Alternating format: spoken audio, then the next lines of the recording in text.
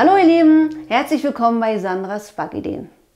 Heute habe ich mal wieder ein Rezept aus meiner leichten Küche für euch. Ich weiß nicht, wie es euch geht, aber immer wenn der Frühling anfängt, esse ich viel öfter Salate. Das liegt bestimmt daran, weil es jetzt überall das neue Obst und Gemüse zu kaufen gibt. Ich möchte euch heute einen Frühlingssalat mit Radieschen vorstellen. Wir werden ein bisschen buntes Gemüse klein schneiden und ein Dressing zubereiten. Wer hat Lust auf einen Salat? Du?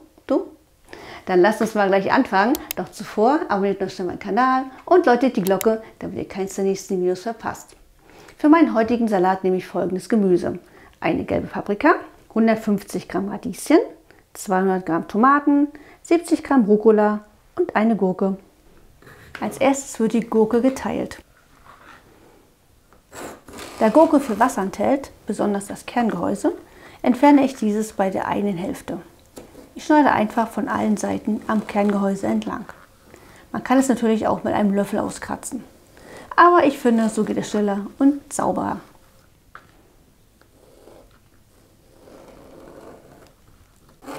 Und dann werden die Gurkenstreifen noch in kleine Stücke geschnitten.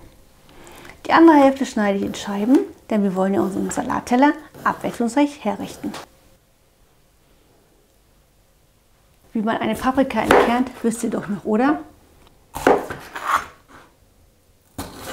Ich habe mich heute für eine gelbe Paprika entschieden, weil sie mild im Geschmack ist, was sehr gut zum bitteren Rucola passt.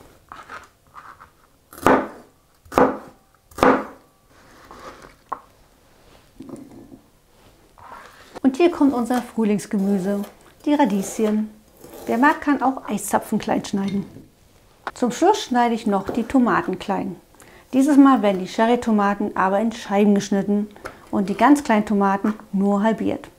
So können wir den Salat, wie schon erwähnt, schöner anrichten. Nachdem wir alles klein geschnitten haben, können wir das Dressing zubereiten. Und dafür brauchen wir 150 Gramm Naturjoghurt, Salz, Zucker, Pfeffer, 1 Esslöffel Zitronensaft, Petersilie und Schnittlauch und 1 Esslöffel Olivenöl. Mein Joghurt hat 3,5% Fett. Ihr könnt aber auch einen fettärmeren nehmen. Beim Salz, Pfeffer und Zucker habe ich keine Mengenangaben gemacht, weil ihr bei meinen Mengenangaben sowieso nachwürzen müsst. Nun noch Zitronensaft, 1 Esslöffel Olivenöl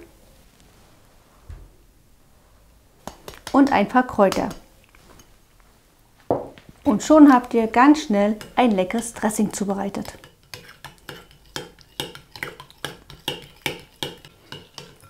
Nun kann angerichtet werden. Der Rucola bildet meine Grundlage. Darauf verteile ich Tomatenscheiben, die Gurkenscheiben gleich im Dreierpack, die leuchtenden Paprika kommen in die Mitte,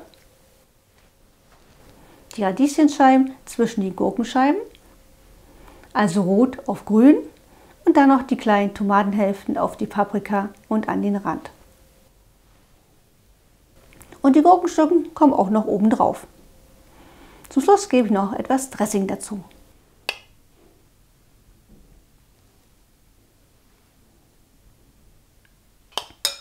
Mehr Dressing brauche ich erst einmal nicht. Mein Frühlingssalat mit Radieschen ist fertig. Die angegebenen Zutaten reichen für 2, wenn nicht sogar für 3 Portionen. Und je nach Saison könnt ihr auch noch Möhren, Kohlrabi oder Zuckerschoten mit dazugeben.